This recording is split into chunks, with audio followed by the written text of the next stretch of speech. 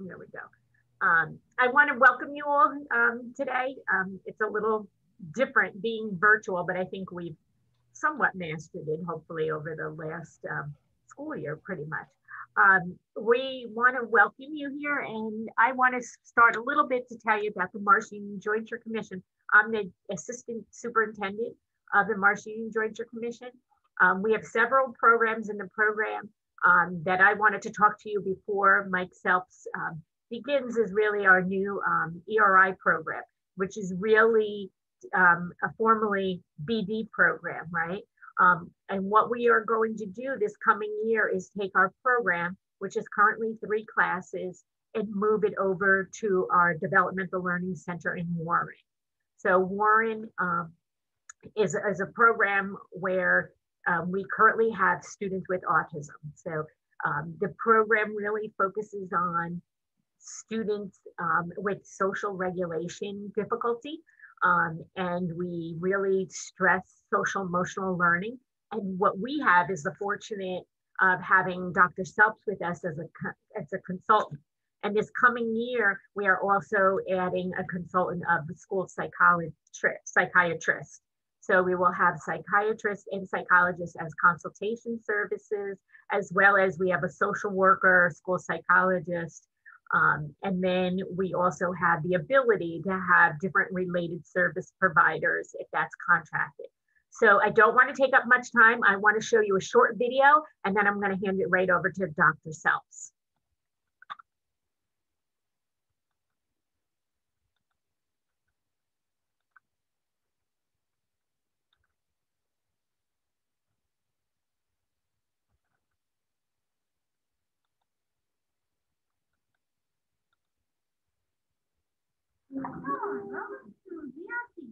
Welcome to Eagle 3. Good morning, everybody. Hello, Warren. My name is Warren. I'm a student of the Eagle 3 classroom. Today I want to talk about our schedule. So on 9 o'clock we have breakfast, but on Mondays we have music first.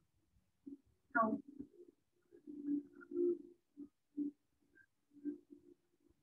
you're gonna have to have a people in your house.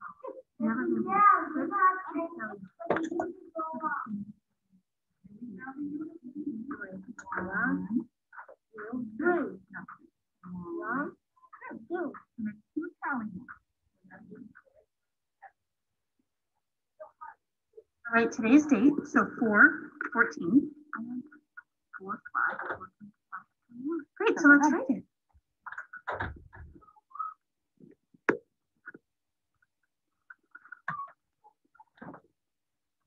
I love it. And the time is 10:20, right? I just looked at my clock, so I tell you.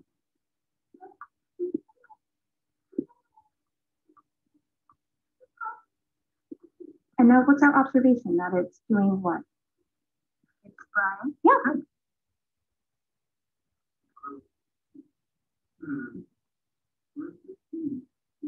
And then you're going to demonstrate a coping skill or say something that's related to coping.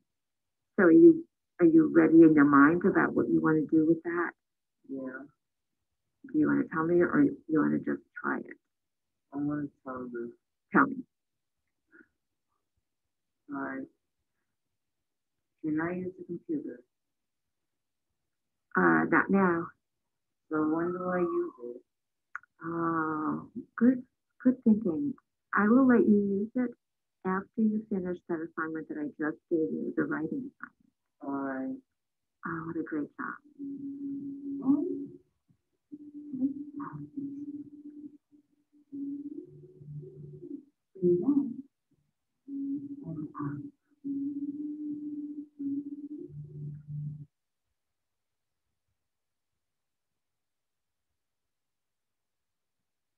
Excellent for steps for 7.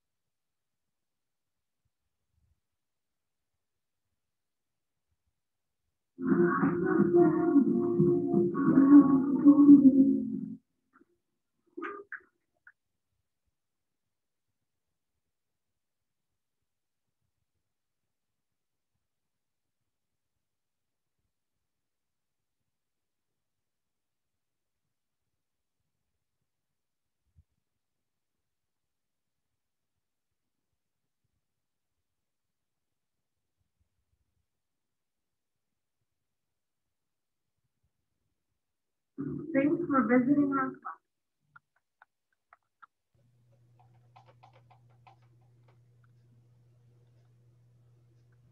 There we go. So, Welcome to Eagle 3. Come on. has that stopped sharing now? Okay. Yeah.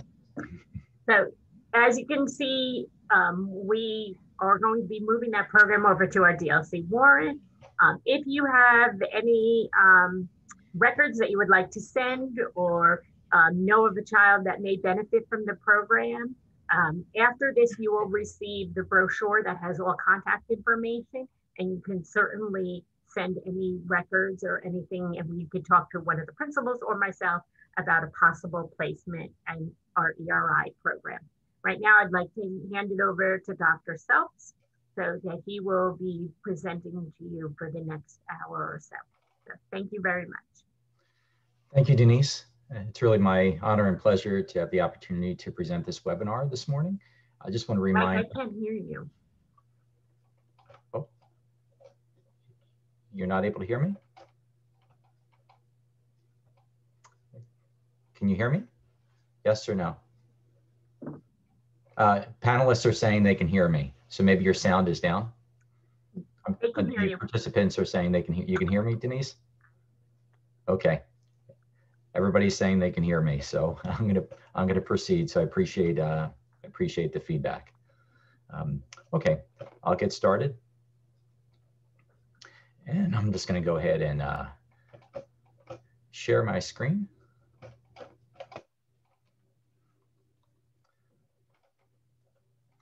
So I've had the opportunity to consult to the DLC for several years. My background briefly is that I'm a licensed psychologist in New Jersey as well as in Pennsylvania. I'm also a certified school psychologist, and I'm a board certified behavior analyst at the doctoral level. I provide consultation, training, individual therapy, group therapy, family therapy, behavioral parent training as well, and as well as social skills groups and evaluations and support to children, adolescents, adults, families, and to school districts.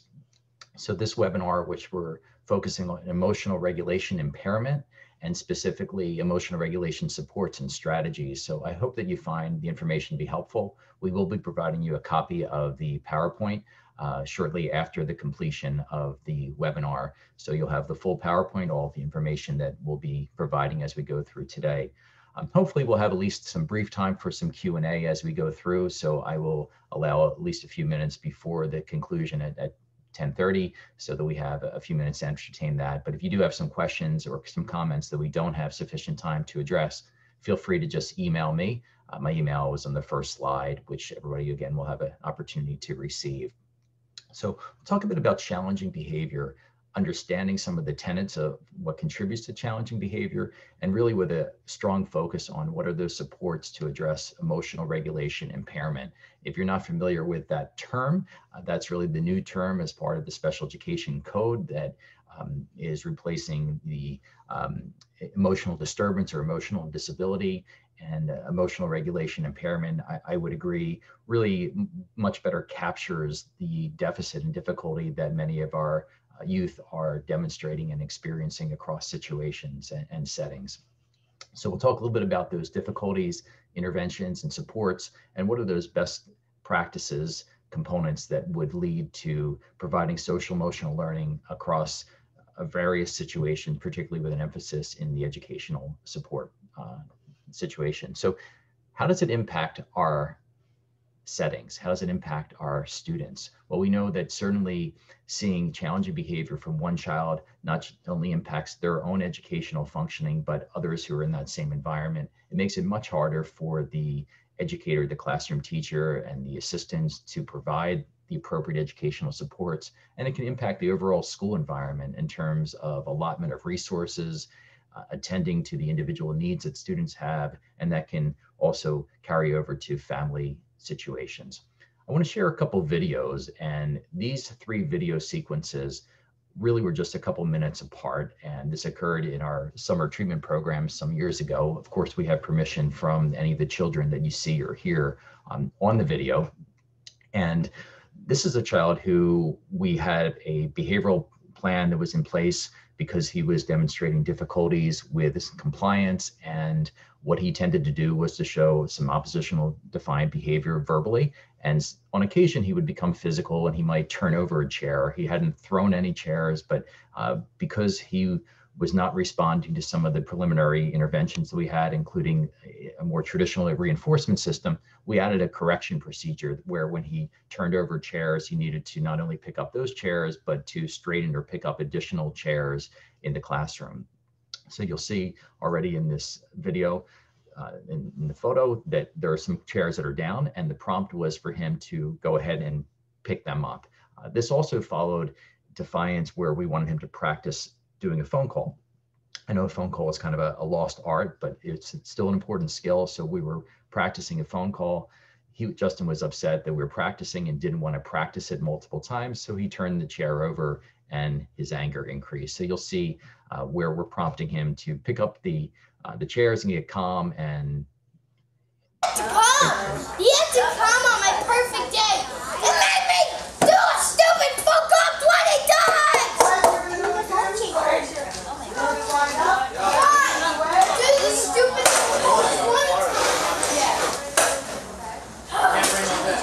doing the phone. Jeez, stop recording me. I hate it.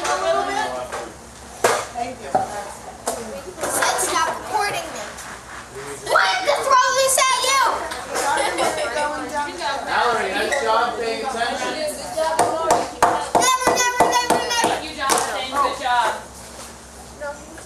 Stop recording me, Batman. Fix the chair, man. Go there. Good job ignoring Mallory. Good job, Mallory. Great job. Batman, stop recording me. Mallory. How many times do I have to say? Do I have to throw chairs at you? Stop recording me. Sit down. What do you want from me? I'm already. Look, all the chairs. Here it is. Most of the chairs are fixed. Why are you still recording me? Where is this going? not too happy about picking up the chairs, and he's picking up the chairs.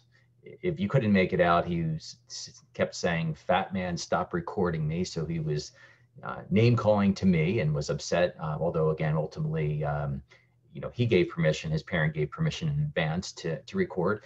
You might have been observing some planned ignoring. That is, the staff were reinforcing the other students. Good job ignoring, good job working, Mallory. They were walking around and delivering behavior specific praise to the other students. And then just a couple minutes later, here's the next. We're gonna sit at this table and Miss Alvin's gonna tell you about the art project, okay? Yay! Listen. Oh yeah? Listen. Great, you're still recording me. When you're ready, you let me know. I'm ready. Oh yeah. You start by getting calm right there, and then you tell me you're ready, then we'll go practice. All right. 1 more minute to finish your snack. He's gonna have this. TJ. 1 more minute to finish your snack. You know what you need to do to get calm. You show me you're calm, and then I'll be ready to work with you. You have 1 minute. 1 more minute and then we start art.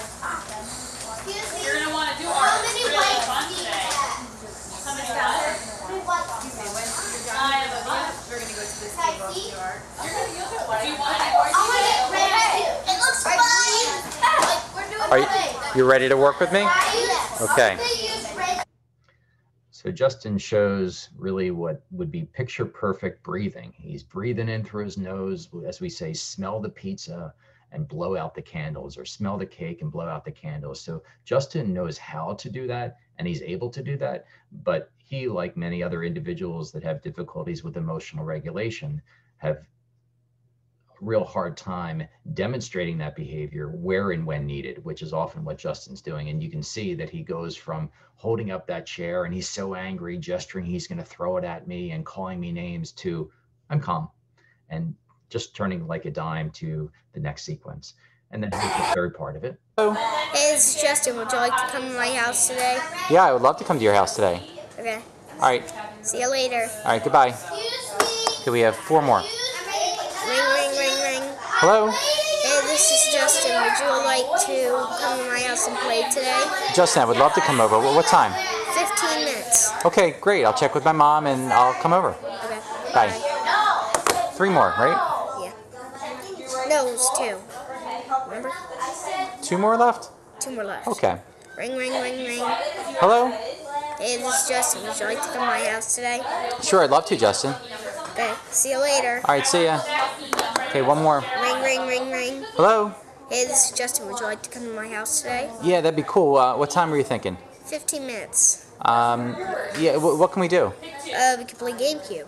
Yeah, that'd be great. I'll see you in a little while. See you in a little while. All right, bye. Bye.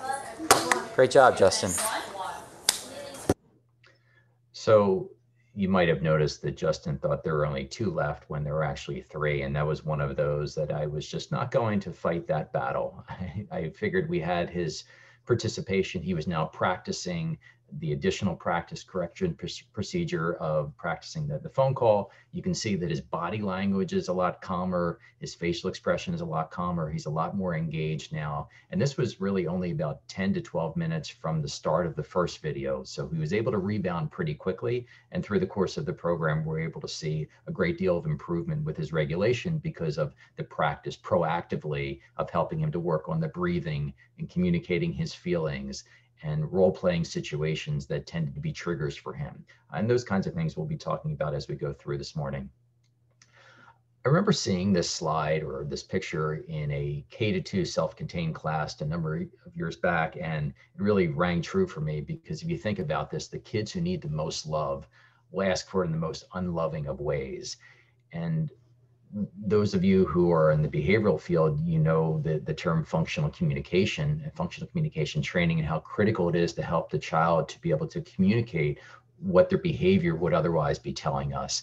And the key for us as educators is to really understand what is the behavior communicating to us and help that child to have a more functionally appropriate way of conveying what they're thinking, what they're feeling, what their needs are, what they want, what they don't want. Because for so many of our individuals, regardless of their cognitive and communication skills, they often struggle with appropriately communicating those emotions, those thoughts, and we end up seeing very challenging behavior. So how does this manifest? How does it present in a school setting or in any setting, really? We see non-compliance, defiance, oppositional and argumentative behavior. Sometimes we see the child who may be calling out, or conversely, more withdrawal behavior where they're falling asleep, or they're getting up and they're running around, they're out of their seat. Some of that may be contributed by some ADHD symptoms, particularly when there's fidgeting, hyperactivity, significant impulsivity. Sometimes we see aggression, physical, verbal aggression toward others. Sometimes that's harm or threats towards themselves. Sometimes we might see cutting behavior, and unfortunately we see more and more of that physical cutting behavior, and there's a real strong peer influence, unfortunately, in some situations, in some schools I've seen where that becomes quote unquote the in thing to do, that if you're cutting, oh gosh, you're with the cool group. And it's just really, really sad to see that there's positive peer pressure, unfortunately, that contributes to that. Sometimes we see destruction of property, which could range from defacing a piece of paper to ripping it up to much more significant damage potentially to the environment. Sometimes there's school avoidance or school refusal, and there are a lot of functions that could be contributing to that. Just getting the child to come into the building, getting the child to leave their house, or to even further to get out of bed. And that could be because they're escaping and avoiding something that is difficult. We see this more and more, unfortunately, recently through this pandemic. Children who are feeling a great deal of anxiety or apprehensive to leave the house and to go out where they might potentially get sick, or concerned where they might bring something back to their family, and or concerns where they're worried about how their parent might be, whom they haven't left for a long period of time. We hear that in lots of different respects with even just going out to a restaurant or going out to a mall, but certainly leaving school, we've seen a great uptick in this, unfortunately, as more and more children are returning to in-person learning. And depression, anxiety, post-traumatic stress disorder, we're seeing also greater chatter about trauma-informed work. So working on the grief, the adjustment issues, bereavement that may have occurred, but certainly overall coping with the stressors that are in an individual's life, and that may play out from sadness to significant depression or a mild level of discomfort to a great deal of anxiety. And for those who have suffered either loss or some other tragedy, especially during this pandemic, we might be noticing some symptoms of post-traumatic stress disorder among some of our youth. So what contributes to this? Certainly we know that poor self-regulation contributes, and we'll talk more and more about that. The significant stressors that we're talking about, and I just mentioned in the previous slide, really tend to contribute to this as well. We see many, many youth who start to demonstrate symptoms of depression and anxiety during the middle school years, and we start to see some hints of that during elementary school. During the elementary school years, while we may not necessarily think of it as significant depression or anxiety, we should know that how anxiety and/or depression are manifested, presented among elementary school children may be through oppositional behavior, noncompliance, defiance, aggression. So we might even call that a depression lookalike or an aggression lookalike or an ADHD lookalike, meaning that an individual who's experiencing significant emotional distress may demonstrate that in lots of different ways, either externalizing aggression, oppositional defiant behavior, or more internalized through withdrawal and anxiety and depression. And just know that we need to be very mindful about how they might be presenting that and what that may mean. So it's a different level and way of looking at function. It's not just, well, he or she is doing it for attention, or they're doing it because they want to escape or avoid, but really taking some time to have some appreciation for emotionally what they may be experiencing. We're also seeing more and more youth who are disaffected and disconnected, not finding their place in a school environment, and that can contribute to feeling more detached, and emotional regulation difficulties might be heightened as well. For individuals that have academic difficulties, or as a result of their emotional issues and behavioral issues, they're experiencing academic difficulties, that can also contribute to greater emotional regulation issues, particularly when an individual is experiencing frustration and failure.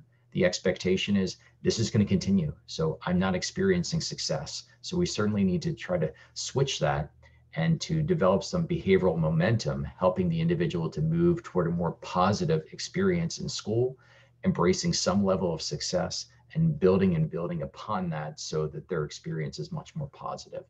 Certainly the environment that we provide, so the educators in the environment, is it an inviting environment? That's going to go a long way in terms of the child's connectedness to the school environment, whether or not they want to be there, whether they're willing to be there, whether they show up and are an active member within that environment.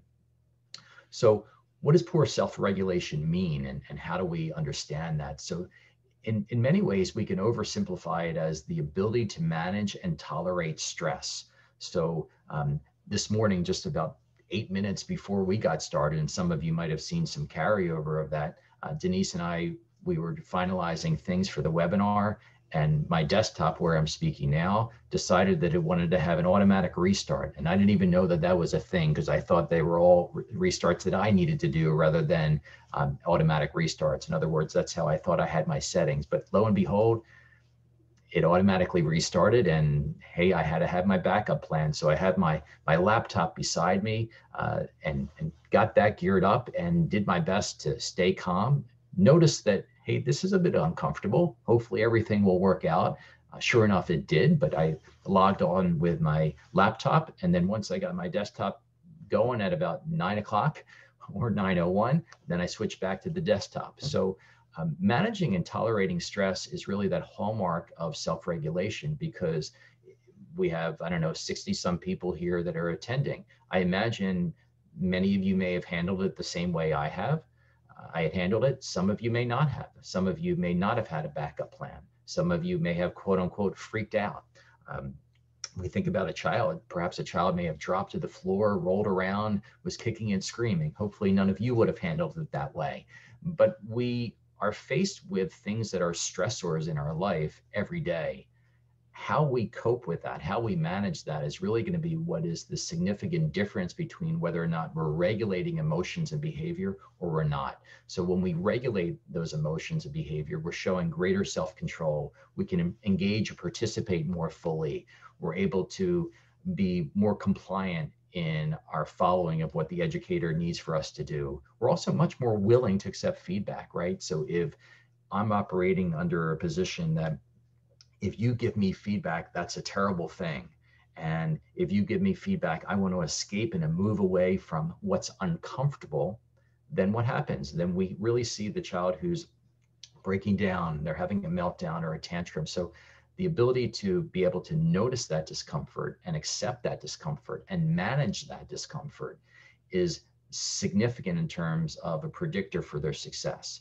That's a lot different than there's stress and I want to get rid of stress. There's discomfort, I'm going to get rid of discomfort. The reality is we all live amongst where there is discomfort, especially if we care about something. So where do most kids get upset? They get upset in situations where they care. They care what someone has said to them. They care the way someone has looked at them. They care about how well or how poorly they've done in a social or academic situation. So it makes it much more likely that they're exposed to situations that can be stressful.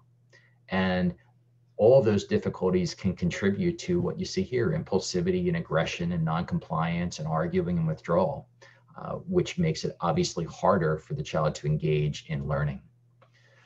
So what are some of the physical manifestations of that? Sometimes they're headaches. Sometimes they are tension and pain. Sometimes you feel that right in your shoulder blades or right at the back of the neck.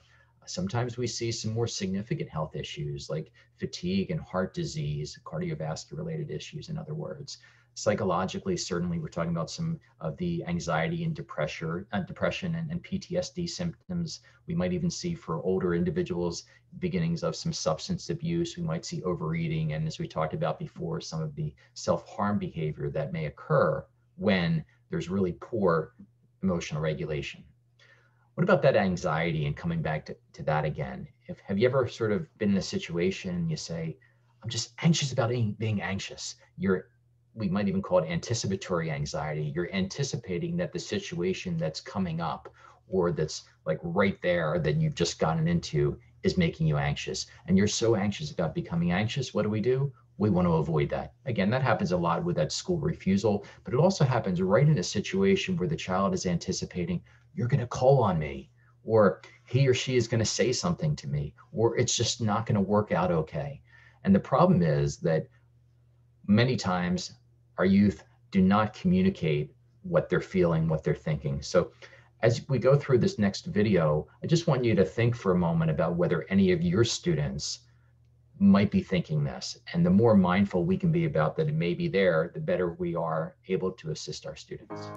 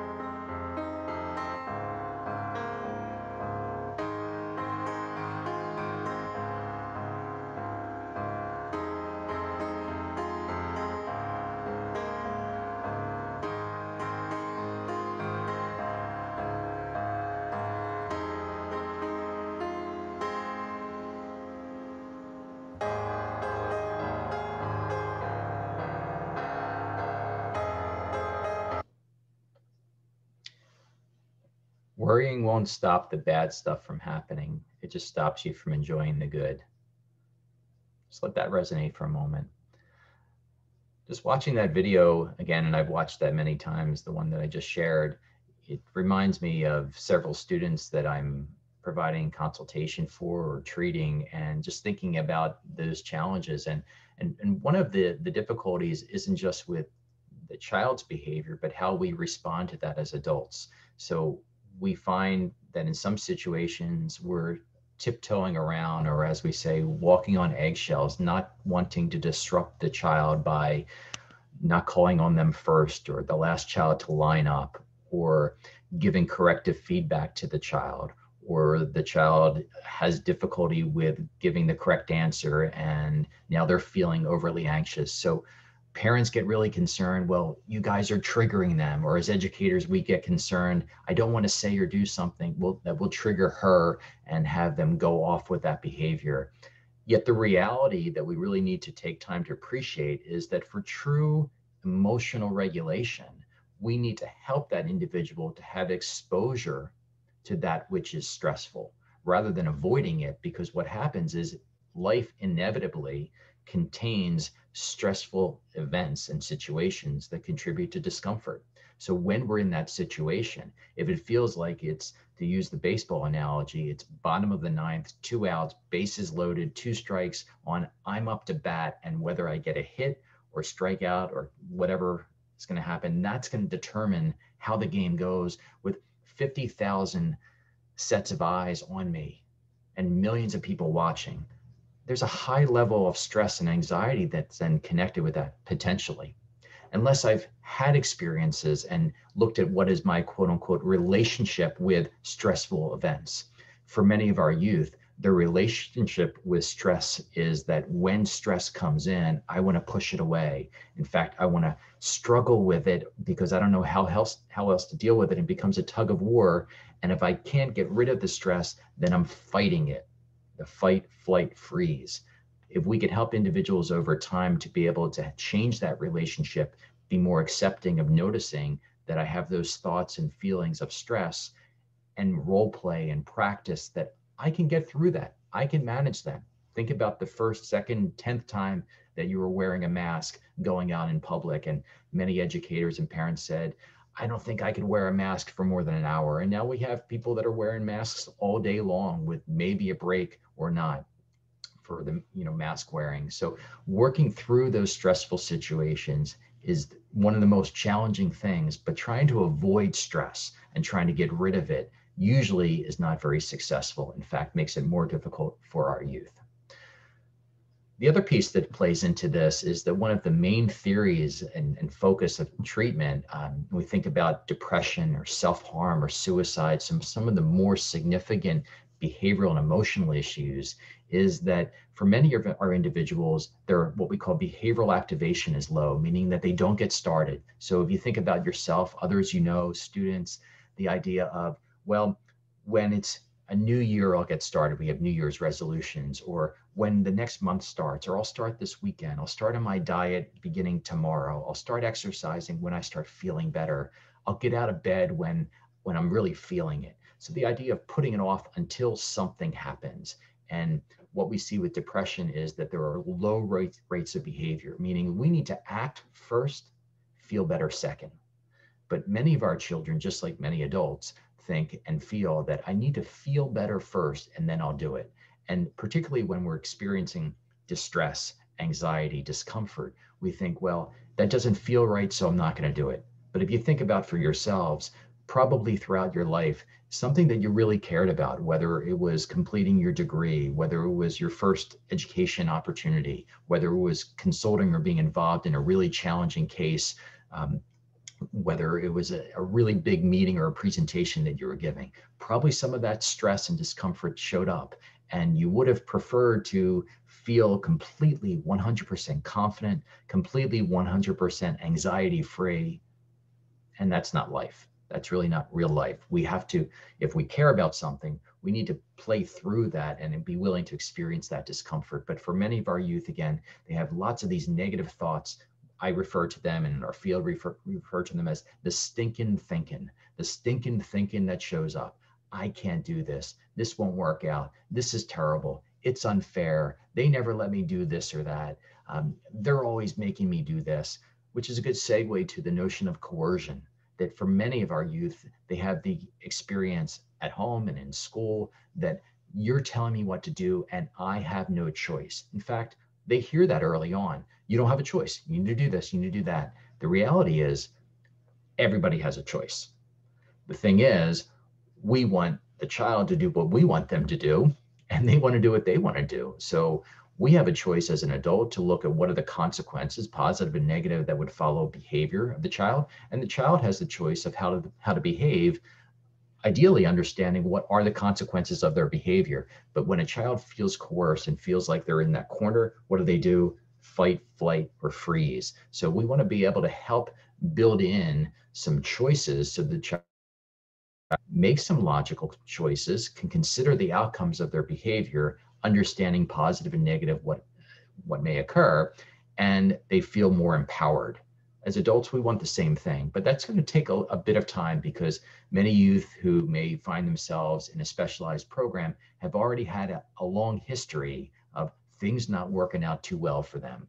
So building that momentum, helping them to feel like they have some sense of empowerment and some choices while understanding consequences is a critical next step as well.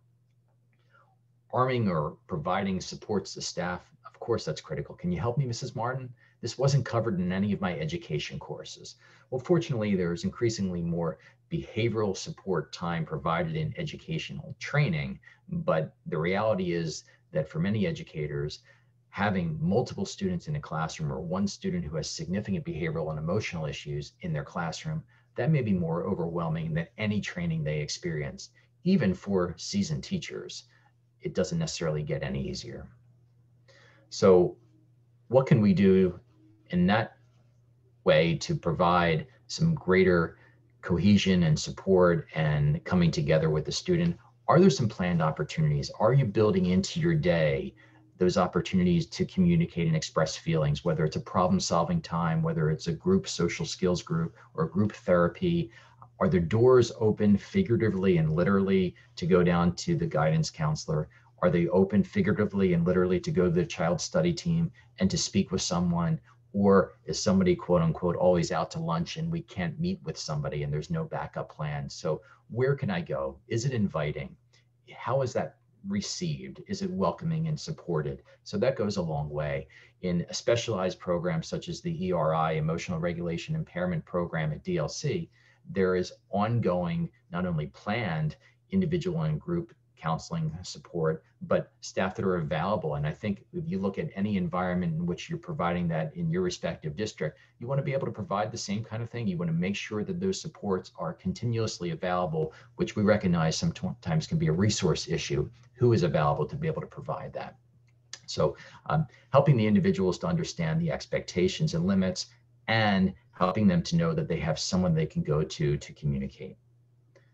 Do they feel safe? So as you walk into your respective buildings, as you walk into other buildings that you may be considering for a particular student, does it look like it's inviting? Does it look like that the students are safe and secure? How does staff interact with other staff? And how does staff interact with students and family members when they're coming in?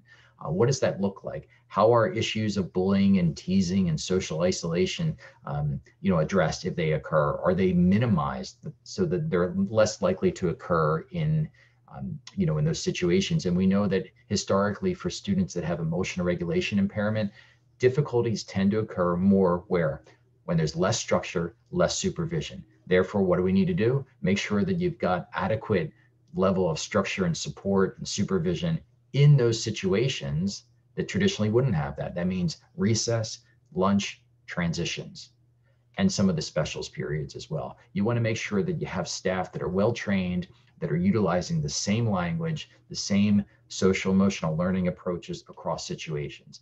That requires dedicated consultation, training, and collaboration for that to occur so that you're on the proverbial same page.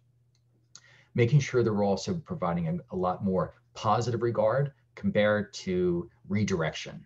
So we want to make sure that we're continually giving behavior specific praise.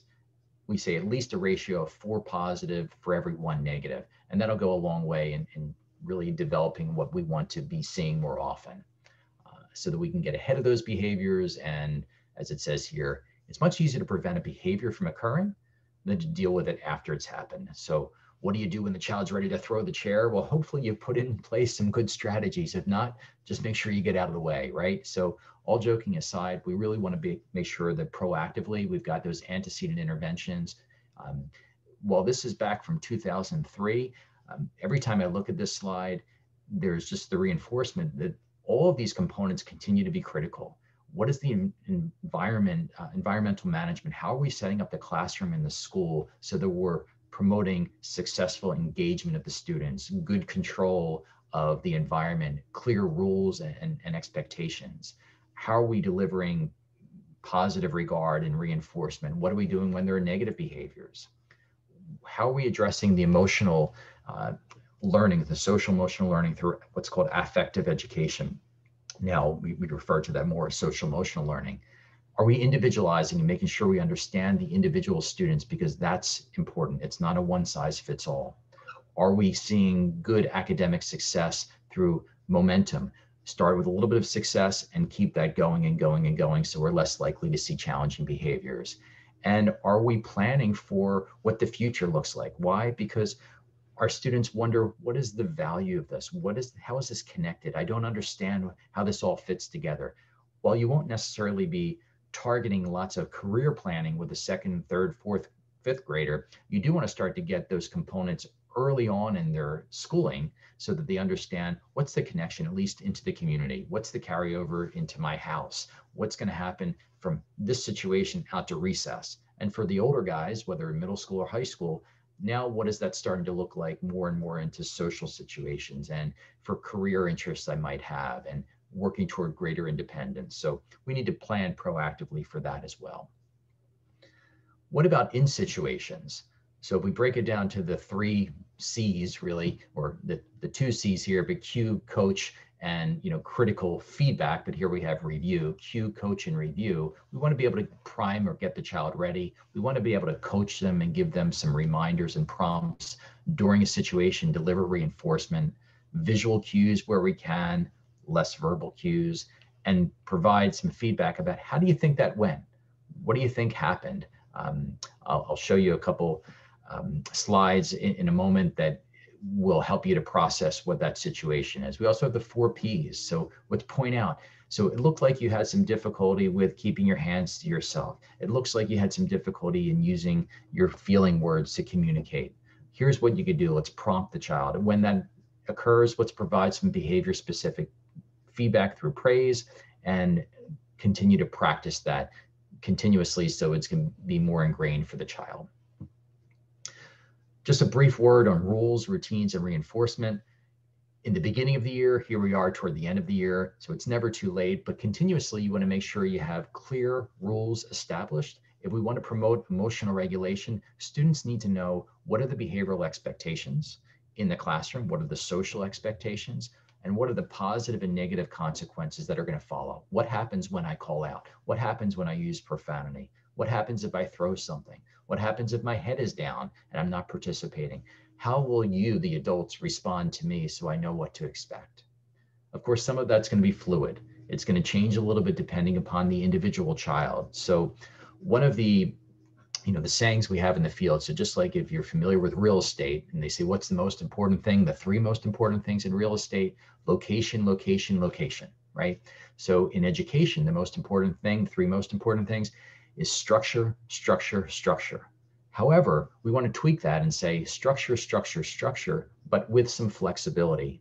That means that probably the most effective teacher to help Johnny who has autism, or Johnny who has ADHD, or Johnny who has depression is a Johnny-friendly teacher, a teacher who provides good, strong structure, yet with the flexibility, balance there that they can individualize things for Johnny. When you have 8 Johnnies in a classroom, that's a lot more difficult. Yet that is going to be the road towards success, to provide support appropriately for quote unquote the Johnnies who need that so that we can meet what their individualized needs are. Reviewing those rules, of course, discussing them, practicing them, what if charts, having a daily scorecard. So it's something that we incorporate in our EAGLE, soon to be ERI program. We provide that daily feedback, helping students to be able to monitor their progress. And you don't want to just say, here's how you've done, here are how many points you've received, but to be able to review with them. How do you think you did with sitting at your desks to work? How do you think you did with showing self-control during the social studies lesson? Talk to me about how you did with lining up. If we can help the child to engage in some self-appraisal, that's going to go a long way. And then if you can get to the next part, which is let's work in a small group, let's give each other some feedback. That is the students giving one another feedback. That requires, of course, having a thicker skin to accept when you're receiving feedback from another child. But that's something that you can work toward over the course of the school year. But again, just be really mindful that we don't want to just tell a child, here's what you did, whether you got a happy face or a sad face, or you got 0, 1, 2, 5, 10 points, but to engage in a dialogue so that they can have some greater sense of how they're doing so that they can then improve their behavior and be more mindful of what that looks like.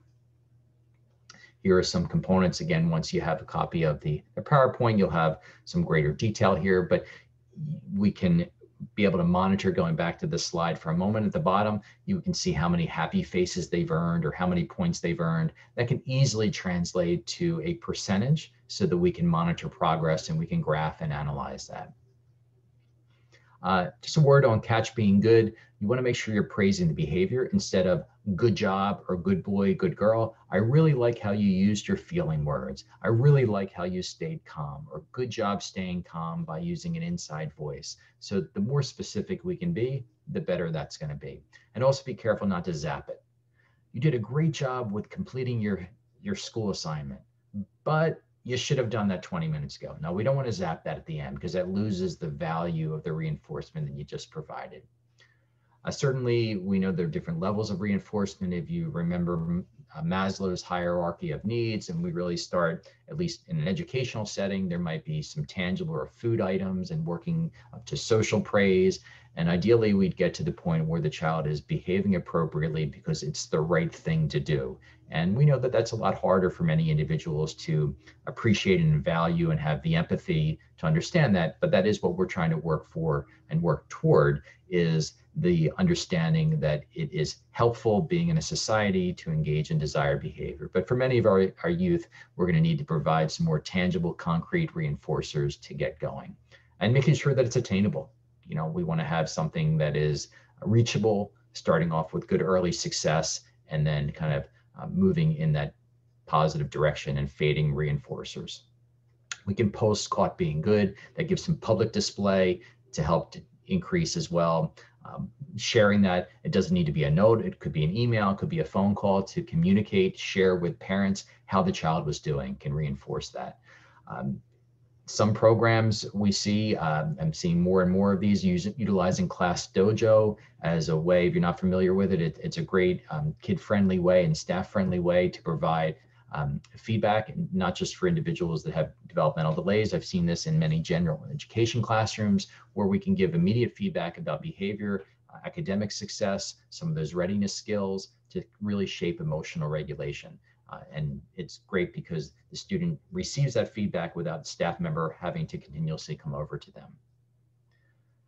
How we greet students, of course, we're not shaking hands nowadays, but making sure that the environment is inviting. Does the child feel comfortable when they're walking in, as I was mentioning before? So starting off the day in a positive way can go a long way.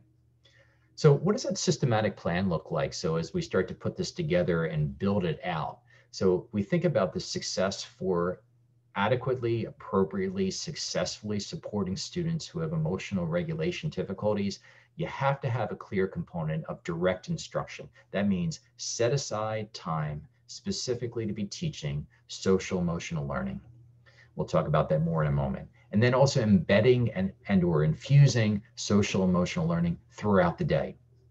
It's not just important during that daily 30 minutes or twice a week social emotional learning twice a week. We need to embed that throughout all of what we're doing, whether it's during a physical education activity, a language arts activity, a math activity. And for those individuals that have more difficulty regulating their emotions, they need that more embedded and infused throughout their day.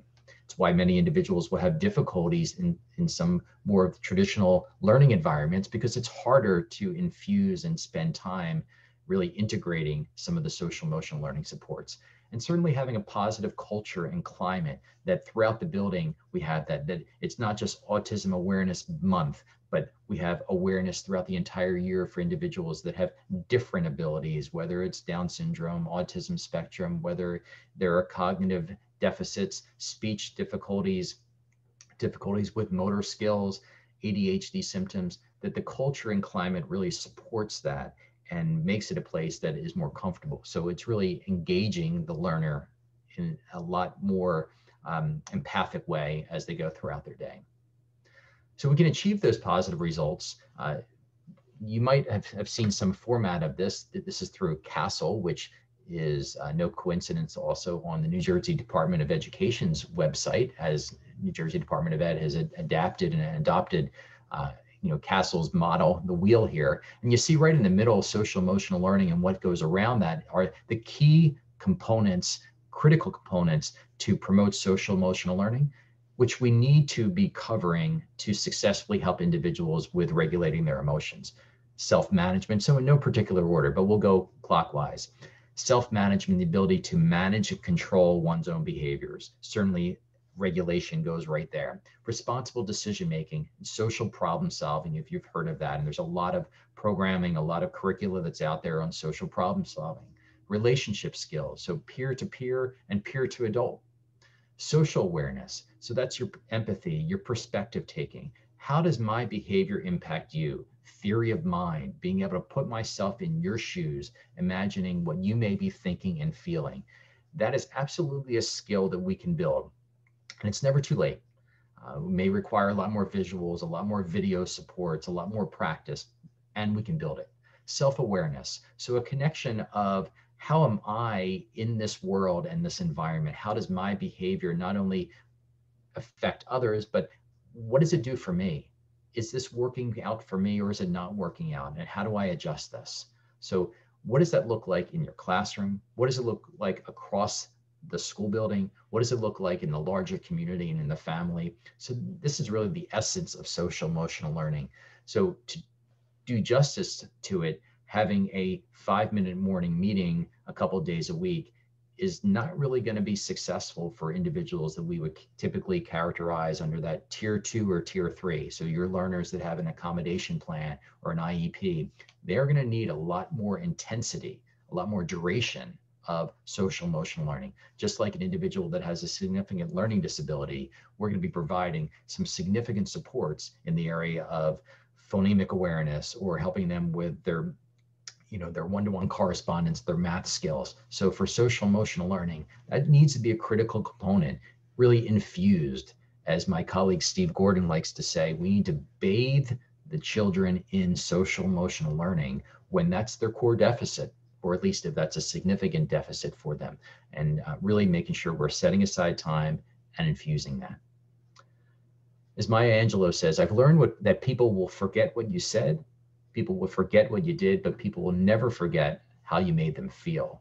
So what is that feeling and that connection that students have day in and day out? And that means particularly in a school setting where students will be doing more and more transitioning as restrictions lessen within this pandemic or endemic, that we need to make sure that all staff are on the proverbial same page. The staff that are present in the cafeteria and on the playground, the staff that are the specials area teachers, and the multiple different academic teachers, particularly in middle school and as we go up to high school. We need to make sure that there is that consensus and consistency in terms of the language, the approaches, the reinforcement, the redirection as it's needed, and that we're infusing that social emotional learning across all of those situations on all of those people. So any turnkeying that you do as a result of today, make sure that you're tapping into all of those individual staff members that may have some interaction with that student, because all it takes is, one bump in the road,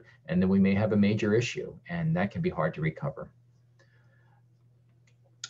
I won't go into all the details here, but just know, please, that there is a significant amount of research. It's actually, now this is a bit dated, about 10 years ago, 12 years ago. There are multiple meta-analysis that is pulling together lots and lots of research that really reflects the significant efficacy of social emotional learning to improve emotional regulation areas. So not only resulting in more pro-social skills, but decreasing significantly the conduct problems. Additionally, what you should know is that the research shows that somewhere between 11 to about 13 or 14 percentage points we see improved academically, meaning that when students are receiving social emotional learning programming, we see on average about 11 to 13 point improvement academically, which means that the concerns we have, many of us may have, about when we're providing social emotional learning for individuals that have emotional regulation impairment, and even those who don't, that we're missing out on a lot of critical academic time. Well, the reality is we actually see a boost in students' academic success when we provide social emotional learning. So I think the notion, research supports this, of teaching social problem solving, teaching awareness and understanding and perspective taking, has a lot of overlap with a lot of the educational instruction that we're doing in other areas. What are some additional ways to incorporate this? Well, we want to teach students working toward helping them to become more independent in their ability to problem solve. So when we're working with a learner, it's not just the adult prompting them and cueing them and reminding them, and then we want the child to do it. We want our children to become adults in this world who can be thinking and acting and displaying desired behaviors without the reliance of an adult on their proverbial shoulders. Excuse me. So helping them to be able to, as they say, learn to fish, rather than just giving them the fish. We want them to be able to acquire and develop those skills so that becomes embodied in what they do. So we want to gradually, systematically fade prompts and put students in situations where there are more and more practice opportunities so that they can shine. And that way you're going to see that carry over increasingly more. How else can we regulate? So for some learners, they do great with identifying and communicating feeling words, although not necessarily at the right time. Yet for other learners, we might see that they don't have the vocabulary. So we might start with helping them to know that it's going to be an up feeling or a down feeling. And what are some of those examples of up feelings? So not just that I feel good, but I feel happy or I feel excited. And do I feel a little bit happy or a lot happy? Do I feel a little excited or a lot excited? Because a lot excited can look a lot different than a little excited, and a lot excited can be overwhelming for the child, for the peers and staff. What about down feelings? Instead of just I feel bad or I feel sad or mad, what about worried? And what about anxious, frustrated, embarrassed? So the argument here would be that there is really pretty much every occasion we could identify a feeling word that precedes anger. Again, embarrassment, frustration, disappointment, worry, anxiety, scared, sad, sleepy. So think about when you felt angry, what preceded that. If we can provide students with the ability to understand and communicate their feelings, then they're better able to get to a point before frustration, anger, and aggression. Helping them also to identify and connect with what they care about. So what's important to them. So it's actually a critical skill that I can notice my discomfort. I can notice my feelings. I can notice I'm frustrated, I'm annoyed, and I'm calm, right? So as I gave that personal example when starting the webinar, right? So there was some annoyance or frustration that my computer was restarting, and I stayed calm. I think Denise would, attest to that. Does that happen 100% of the time? No, but I do my best. For students that have emotional regulation impairment, it is much more likely the case that when they're experiencing, and they don't always necessarily notice it right away, but when they're experiencing those down feelings, what goes along with that is acting out behavior. We need to be able to help them to be able to have those uncomfortable feelings and to be able to keep their body calm. And that's going to happen through practice. So I feel frustrated when I'm noticing this. My mind is telling me that I want to quit. My mind is telling me I can't raise my hand. So we see a lot of rigidity, especially individuals who are on the autism spectrum, but also for individuals that are just, showing lots of difficulty in transitioning and being able to, have that understanding that there's a different way I can act. So when we see that rigidity together with the frustration tolerance being low, together with poor ability to communicate emotions, what do we see? Kind of a recipe for a meltdown. So helping them to communicate their emotions more calmly, helping them to be able to get themselves calmer, slowing the breathing down, and being able to know that I have some confidence I can work through the situation. So part of the emotional regulation training is helping the individual to have an awareness about what are those automatic responses. It's why, as you look at these bullet points, many individuals will liken feeling highly stressed or panicked with what? With a heart attack. I'm having a heart attack. No, you could be having a panic attack, or at least feeling some level of stress. So helping individuals to notice that my heart rate's starting to beat faster. I'm starting to have a louder voice. My muscles are feeling more tense. Maybe I'm feeling hot and turning red. So as I start to notice that, what can I do? So I can focus on my breath. I can come back to some of that mindful breathing. I can know that I can go to a get calm area. So we need to be able to have that in our repertoire, assuming we've practiced it. And if you haven't practiced it, it's not muscle memory. It's why any good athlete, any good musician, anybody who's good at riding a bike, what have they done? Thousands and thousands and thousands of times they've practiced it, right? We hear that magic number 10,000, but it's not just 10,000 times of doing something. It's with focused intention and attention. I have the intention because I care about it, and I'm sustaining my attention and practicing and practicing and practicing. But for many of our youth, they don't necessarily have ample opportunities to practice. So what happens? Their emotions, as the phrase used in the field, their emotions are hijacked. Their ability to handle the situation doesn't work well, and we see meltdowns.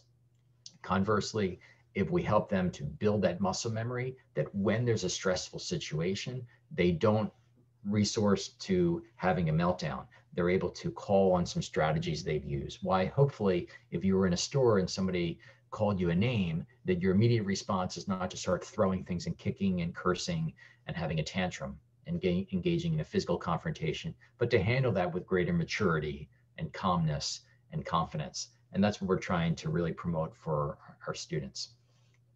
We can teach them how to breathe, right? We call this 4 square breathing, where I'm going to breathe in and hold that for 4 seconds. And then I'm going to gradually breathe that out for 4 seconds and then hold that once the breathing is out for 4 seconds, and then breathe in again for 4 seconds and then hold that for 4 seconds. And we just kind of work through this. And if you're reading this and looking and saying, boy, that sounds a little bit clumsy, you probably haven't done it before. It takes some time to work through that breathing to just become more connected and to slow things down. What we also encourage youth to do is during that time when they're working on slowing their breathing down is to be contemplating, what's my next step? What am I going to do next? Am I going to go to the get calm area or the peace zone area so that I can have a chance to decompress? I'm going to go say to the staff member, I need some help. I'm feeling frustrated. Am I going to change my feelings picture, my emotion visual on the chart from calm to frustrated, or from frustrated to calm? So having some way to think about what is my next step that I might have as we go through. Progressive muscle relaxation. To be clear, we're not saying that the solution is just to take breaths and to relax, but if we can help the individual to get in a more relaxed state, they may be more engaging with the idea of communicating feelings, keeping their body calm, calling on the fact that we've practiced this 100 times, and here's what I can do when someone calls me a name. Here's what I can do when I'm feeling frustrated. So we can just, notice what the difference is between having tense muscles and relaxed muscles. So this isn't something that necessarily we say, okay, go into progressive muscle relaxation right now because you're angry, but more so helping individuals to work on some mindfulness work throughout the day so that their body is better able to work through those stressful situations, more able and ready to engage in the desired skills they need to communicate and to cope with the situation. For some individuals, they might find that within the calm area or safe haven, depending upon their particular age, they have some things that will also be soothing and calming. Again, giving them something to replace is not the solution, but it may be a short-term way to help them to decompress. Ultimately, we've got to put in the hard work. We've got to practice. We've got to practice. We've got to set aside that time. But having some visuals, again, kid-friendly, depending upon their age and their cognitive level, can go a long way. So if I had the ability to see everybody raising hands or not, the question I would ask next here is, how many of you have used video modeling, right? And usually in a pretty decent group like this of 60 people, we'd have, you know, a handful of people maybe that would raise their hand. And then if I asked you, have you ever gone on YouTube and learned how to fix something, or learned how to bake something, or you've watched a video model of how to improve a particular skill? Pretty much everybody nowadays would raise their hand. There have been many things I've fixed around the house successfully through watching a video that otherwise I wouldn't have had a clue to do, right? Like replacing the drum or in the washing machine, or changing an electric socket. So we watch someone doing it with clear direction and modeling, and then we do it. So video modeling is a strong evidence-based approach that we can incorporate with helping individuals to regulate their emotions. So video modeling is where the adult, or it could be another child, is going to demonstrate the desired behavior and describe it, and we're videotaping it, of course, with permission, if it's a child that we're videotaping, and then we're going to show it to the child, and the child will then duplicate or replicate that behavior, and we're giving them feedback. Video self-modeling would be where we have permission from the parent to videotape the child so that the child can see their own behavior, and that also is another evidence-based approach. So it's pretty easy and quick to make a video model. There also are various video modeling series that you can Google and learn about. And there are various videos, if you check them out on YouTube, that could be appropriate models as well for shaping desired behavior, like getting calm and communicating feelings and social problem solving. We have about a little more than 18 minutes left in the webinar, and I'm going to go through a few more slides. We will take some Q&A, but if for some reason people are unable to mute or choose not to mute, feel free to start putting some of your questions in the Q&A, so that with the last 5 or 7 minutes, then I'll do my best to answer some of those questions that you might have. So again, feel free to type in your questions into the Q&A if we're not able to get to having people unmuted. Let me go through a few more slides here. So how do we help people to regulate? We've talked about feelings identification and checking in throughout the day. So the more that someone can be in touch with and mindful of their emotions, and that our feelings change, the better they are able to regulate. So how you feel on a Monday morning might be a lot different than how you feel on a Friday afternoon. And how you feel on a Friday evening may be a lot difficult than how you feel on a Sunday evening getting ready for work the next day.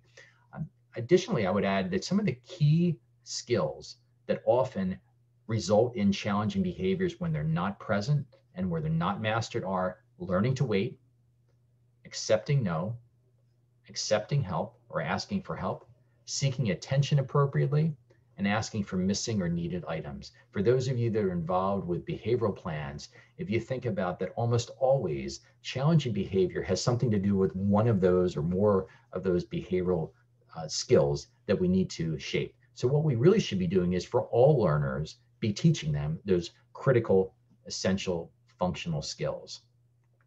The notion I mentioned before is helping the individual to be able to communicate and have an awareness that I can feel frustrated and I can stay calm and safe. For many individuals, they see them as mutually exclusive. If I'm frustrated, how could I stay calm?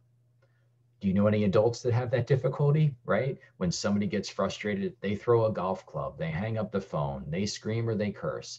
So we want to shift that. We want to shift that thinking and shift that behavior, that we can feel a negative feeling and we can be calm. That's the essence of that flexibility. That's working through that rigidity that we might have. And an individual that has more difficulty with cognitive skills or language skills, we might incorporate more visuals. But we want to be able to help them and be able to modulate and notice those different emotions and how those feelings may change. You're just seeing a couple of different check-ins here for feelings. A strategy I often recommend is called situations in a hat.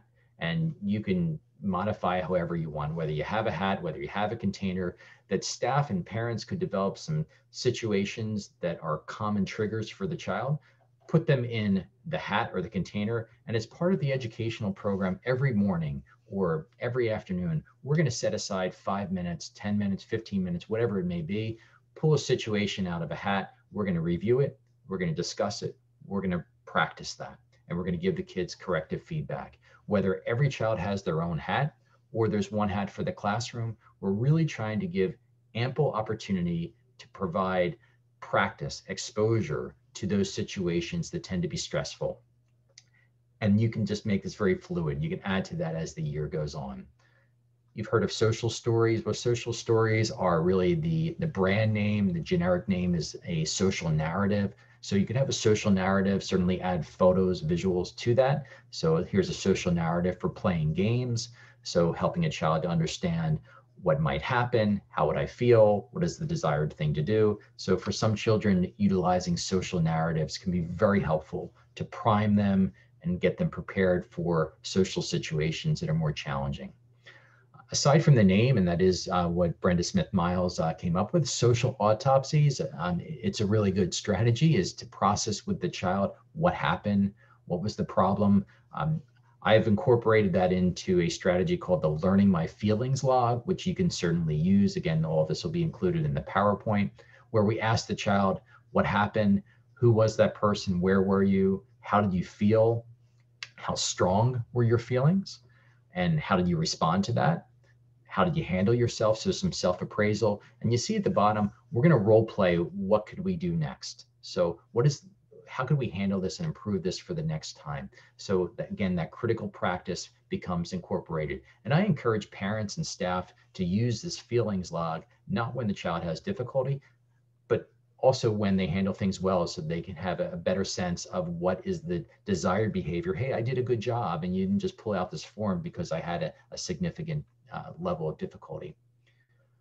What else can we do? So you saw in that video earlier about planned ignoring. So when the behavior is primarily for attention seeking, well, what can we do? We can plan to ignore that. Of course, time and place is important. So if the child is having a tantrum when you're in the aisle getting ready to purchase something in the supermarket, that makes it a lot harder to plan to ignore. But if we don't ignore and we give attention, what is that doing? It's giving a lot of reinforcement to the child's behavior, their attention-seeking behavior. So we also have to be aware of what's called the extinction burst, if you haven't heard of that.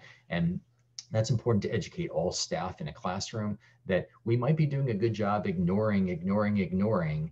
And what does the child want? Well, the child may not be on board with that intervention and thinking, well, in the past, you paid attention to me. So now you're ignoring me. What am I going to do? I'm going to raise the bar. I'm going to be a lot louder. I'm going to be more mobile. I'm going to be more disruptive. So we need to be more, involved in terms of our plan, making sure that we're ignoring, yet we have to have that line in the sand. At what point do we intervene? At what point does this become dangerous and significantly disruptive? And that's one of those delicate balances that you have to be thinking about when you have an individualized plan, because if you're ultimately going to intervene, you're ultimately giving attention, and that's feeding what the child's behavior is. Yet we have to be able to balance that with safety and security in a classroom and educating the other individuals. Giving corrective feedback. I know you're excited and upset about what happened. Please take a deep breath. Tell me calmly what happened so I can understand and best help you. So giving that behavior-specific feedback, kind of acknowledging what was going on, validating feelings, trying to promote the child to engage in some communication with us. So timeout. Does timeout work? Well, it could. It's supposed to be timeout is away from attention. What I prefer is more of a sit and watch procedure where we're going to pull the child, I shouldn't say pull, but we're going to, with prompting, prompt the child to move away from the situation where we can, and have the child watch how others are displaying the desired behavior. So they're going to sit and watch, they're going to sit and think and watch the desired behavior instead of saying, okay, you go over here, and when you can figure out how to play nicely or how to sit nicely, then you can come back. Well, how are they supposed to figure that out? Are they supposed to go on their phone and kind of Google what the desired behavior is? No. So we can have some teaching interaction, have some discussion with them, have them watch what others are doing after withdrawing some of that attention that they were previously receiving.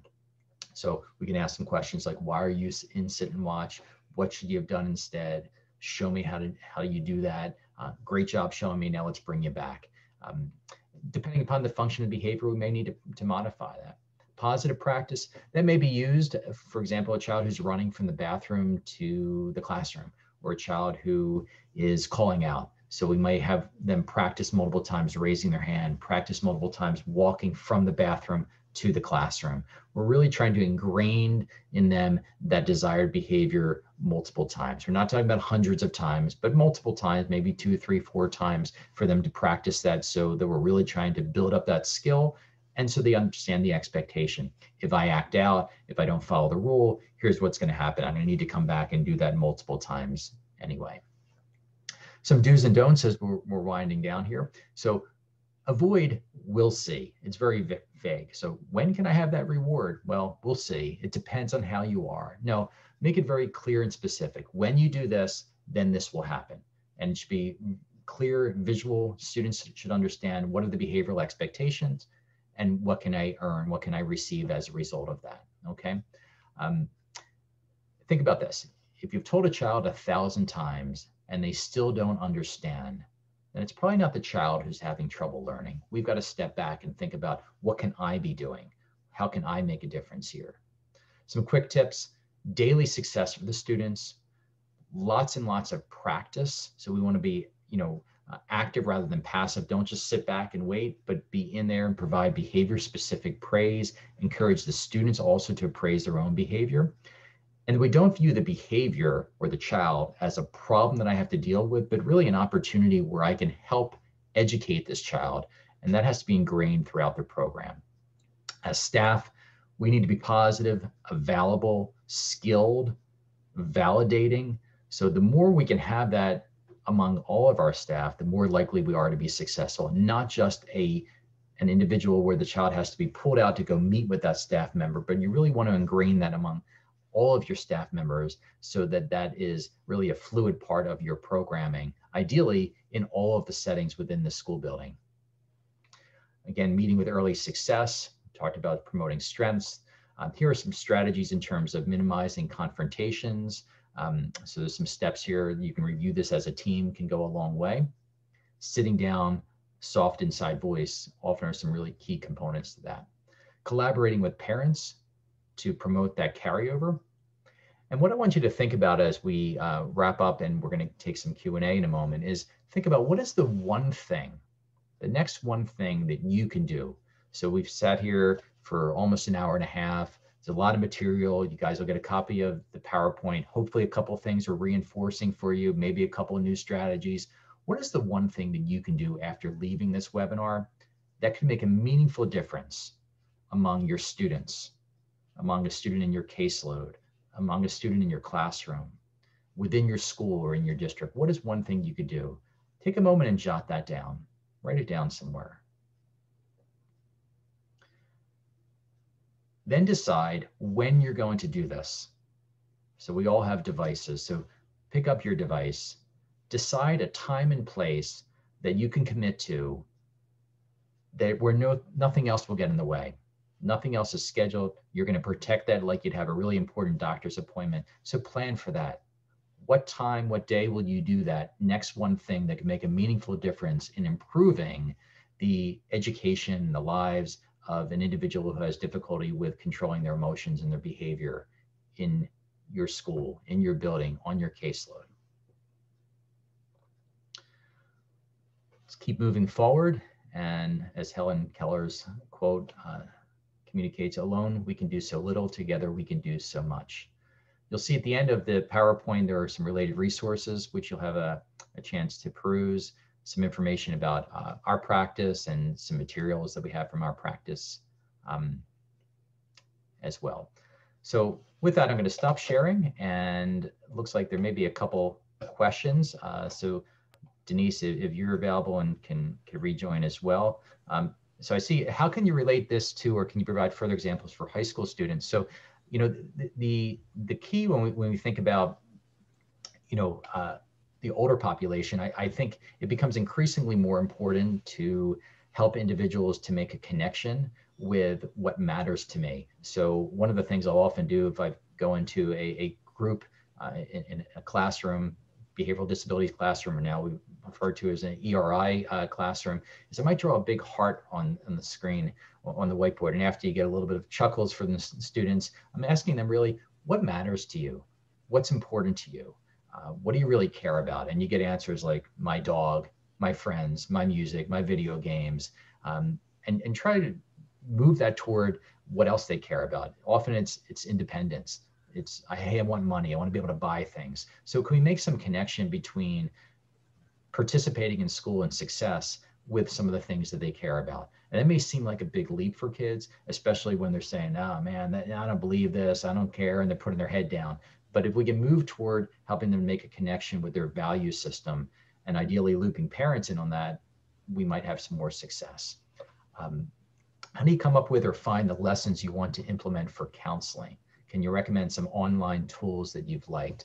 I guess I want to refrain from recommending any specific interventions per se here. There are a ton of social emotional learning strategies and curricula that exist. If you go onto CASEL, CASEL.org website, you'll see there are many curricula that they share that they have found that are successful. If somebody wants to email me directly, I'd be happy to share more individually some of the curriculum that I found success with in schools where I consult or on our own practice. But there's no one size fits all. The key really is that you're going to have a sustained intervention where ideally you're teaching the core social emotional learning, yet also individualizing for the students that have more specific needs. So does it need to be a specific consumable workbook? Does it need to be video based? It really depends upon what some of your preferences, what your flexibility is in your program, but please know that there are a ton of resources that are available. You have one more question. I don't know if you see that. It's in the chat. Okay, let me. It's about buy-in. How do you get staff to buy in? How do you get staff to buy in? So that's a great question because it's not an easy one. So some of you might know the name Maurice Elias. Maurice Elias is internationally known and he's homegrown. He's from New Jersey and works and lives in New Jersey. And I've had the great pleasure of collaborating with Maurice and many of his students from Rutgers. He does a lot of work in the area of social emotional learning. And one of the things that he talks about, which I also reinforce, is that when you're looking at a school, it's usually a 3-year plan at the minimum to really turn a school around where year one, it's working on that buy-in. You're really educating staff about the importance of social emotional learning. While we can say you shouldn't have to, that is the reality of doing something different and dedicating that time. You absolutely need administrative support. So when it's presented as it's a nice to do or nice to have, most things don't get done. If you think about technology or new curriculum for math, right? The principal or the superintendent or director of curriculum doesn't say, I'd like if you guys would consider start doing this. No, they say, we're rolling this out. Here are the professional development training days. You guys need to start doing this. And here's the accountability and the support we can provide. So for social emotional learning, it would be the same thing. We have a number of individuals that have significant difficulties with emotional regulation impairment in our building, in our district. We need to increase our supports. We're going to have professional development. We're going to meet and talk about curricula that we're going to purchase, classroom materials that we're going to have. We're going to provide some follow-up consultation, and here's our plan. So when a school personnel approaches me and says, hey, Mike, what do you suggest in terms of curriculum, I don't say, oh, you should use our curriculum that we develop. No, I say, talk to me about what your needs are, because depending upon the needs, depending upon what they currently have, and depending on where they are in the buy-in, that's going to determine a lot what our next steps are, right? Because you can't just say, here's curricula, start using it. They may be a lot further along, and you need to look at how do we increase some of that training and support for some of that buy-in, because oftentimes staff do appreciate the value of social emotional learning. They just don't know where and when they're going to fit it into their day. And they also think, oh, this is the next flavor of the month. Oh, well, we had character education, and we had, 50 things that we could do that are nice for one another. Like, so what's going on here? We had morning meeting, we had responsive classroom. So what's this all about? So I think you really need to be able to sit and listen and have that dialogue. I don't see any other questions at the moment, and I see that we're at 10:30. So again, I want to remind you, if you have questions or comments, feel free to email me. I know that Denise and her team will be sending out the PowerPoint to everybody that registered. So I know Denise will have some closing words, but I just want to thank everybody for your participation. I know it was a kind of a social emotional learning blitz here, that we covered a lot of information in a relatively short period of time, and hope that you found it to be helpful. And I want to thank you as well, Dr. Selbst, for giving all those strategies. It's great information. And as you said, we will be sending out the PowerPoint. I will also put a brochure about our emotional regulation impairment program. That will have all contact information, and Dr. Selbst has his contact information also on the PowerPoint. So there's lots of good things. If you have any questions or anything, feel free to reach out to any of us. And I hope you have a good afternoon. So thank you very much. Thank you, everybody. Thank you, Denise and DLC. Bye-bye.